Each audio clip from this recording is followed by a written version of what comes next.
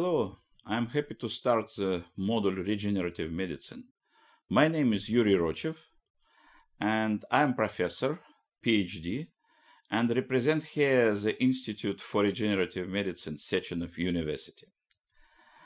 And I want to tell you a few words about some basic conception of regenerative medicine and some aspect of the introduction of this very interesting and very promising discipline, medical discipline. After this course, you should be able to describe the property of stem cells, compare the relative characteristics of stem cells isolated from different sources, describe the properties of the biodegradable scaffolds, give an example of cell-based therapy which has been evaluated in humans. At the beginning, I want to give you two major, very important definitions. What does it mean, regenerative medicine?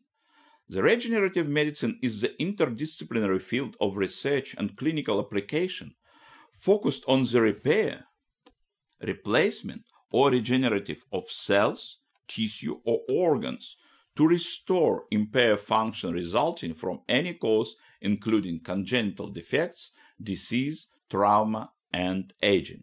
The second very important definition is tissue engineering. What does it mean, tissue engineering?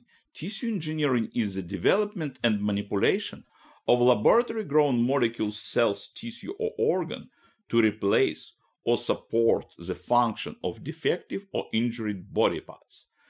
So, tissue engineering, as we can see, more focus on engineering and biology enterprise, and regenerative medicine is more focused on biology and medical approach.